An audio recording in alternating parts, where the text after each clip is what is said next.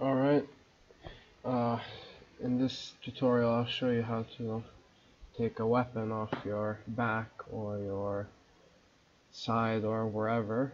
You should have record keyframes enabled, and you need an action editor in your dope sheet. And you should probably be a bit familiar with Blender, and we need a new layer as well. This is just a stick I made as an example.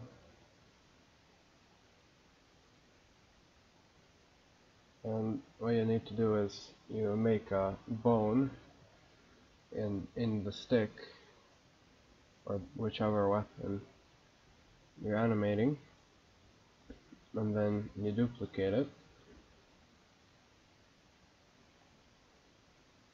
and scale it down.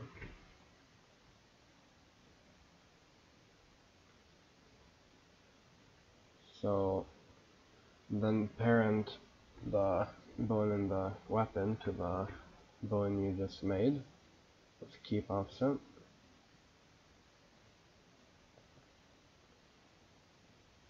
And now you select the bone in the weapon in pose mode, and then you select the object, the weapon, and then again the bone, and now you can parent it as a bone.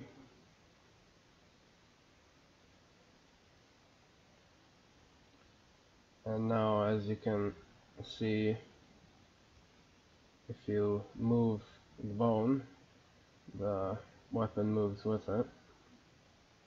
And it also happens with the root bone. And just rename that to root bone and handle.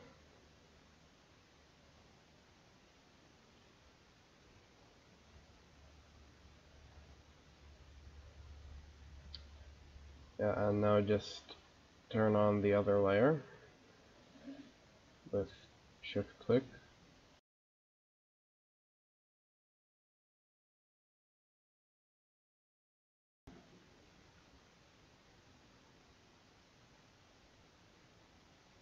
Or first you should probably parent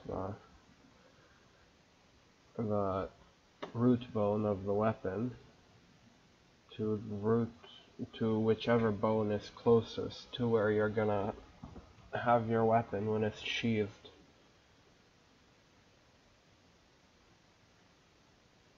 So you select, for me it would be the spine, because I'm gonna put it at his hip.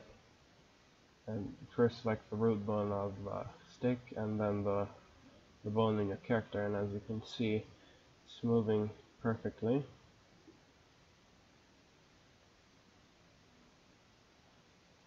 And now you can put your weapon into place.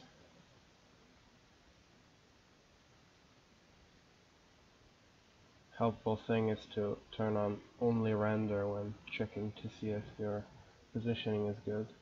Of course, you should still have record keyframes enabled. Now, when you're making an animation, you have to be sure that the same animation is set for both the armature in the weapon and your rig for your character. So that, for me, that would be idle.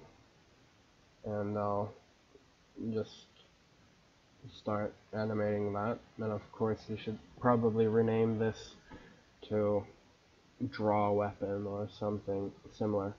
So something very important is that you go into add constraint and add child of constraint to the weapon, and set the keyframe to 0 there. You select the other armature and your meta rig, and then the hand. And as you can see, when we're grabbing it, it's still 0. We put another keyframe there, and when we actually grab it, we set it to 1, then click set inverse. It's very important because also it's just gonna fly off. And then record another keyframe there, so the frame before you grab it, it's still not attached to the hand, but when it is, then it's going to move with the hand, as you can see. So here's the animation. Take it out. See? You can do the same thing when you put it back in its sheath, except you do it the opposite way. The influence is 1, and then the next frame it goes down to 0. Thanks for watching. Subscribe. Stay tuned for more Blender tutorials.